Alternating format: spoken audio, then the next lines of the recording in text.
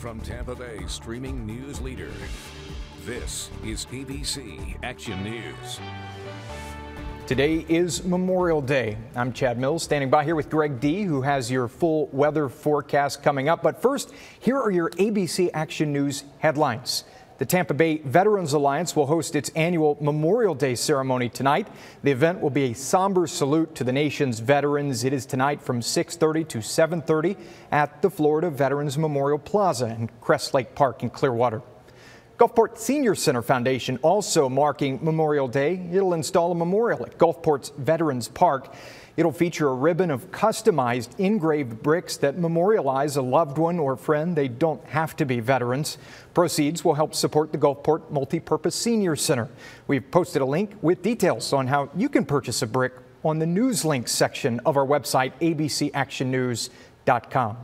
And the city of Sarasota is holding its annual Memorial Day parade today. This year's theme, all gave some gave all. It begins at 10 a.m.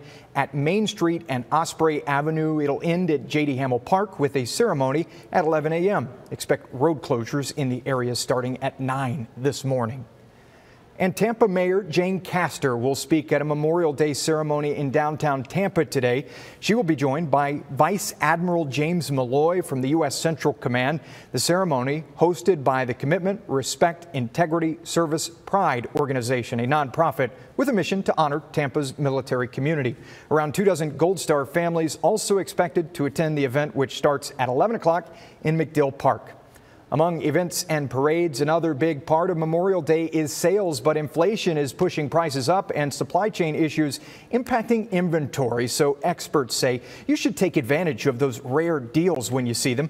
Experts recommend buying a sale item as soon as you see it because it likely will not last. And while there are discounts on summer essentials, you might also consider this your best chance to save on some of those big ticket items. That includes discounts on washers and dryers or other essential appliances. And you may see some discounts on jeans and swimwear.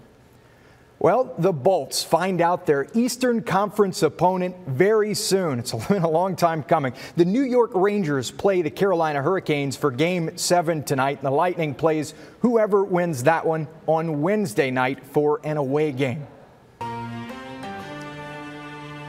Hi there, everybody. All of our Memorial Day events looks like they're going to get it off without a hitch, especially early on and through the afternoon. Now, anything going on this evening, like the event that Chad told you about in Clearwater, that could be impacted by some rain, as our shower and thunderstorm chances will increase after 5 or 6 o'clock tonight, up to over 60% in Tampa. So these are some of the highest chances for rain we've seen in quite some time. Now, some of these storms could be strong at times.